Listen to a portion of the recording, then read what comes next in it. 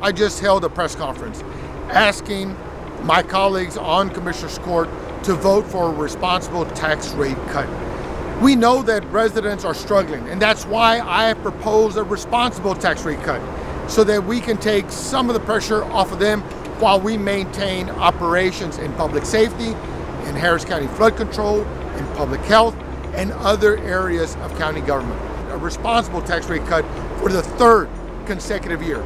Prior to my administration, prior to coming on Commissioner's Court, no Republican-controlled Commissioner's Court had proposed any tax rate cut that we can find.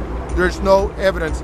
Even during 2009, when we had the most horrific financial downturn in recent times, the tax rate was maintained back then.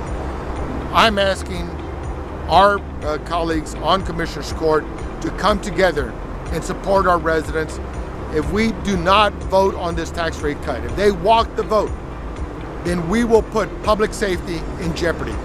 And that would be horrible, especially after the last 3 years where we have put $100 million more and plus into public safety and law enforcement. We will not be able to maintain that level of commitment if our colleagues walk this vote, as well as putting our infrastructure in jeopardy.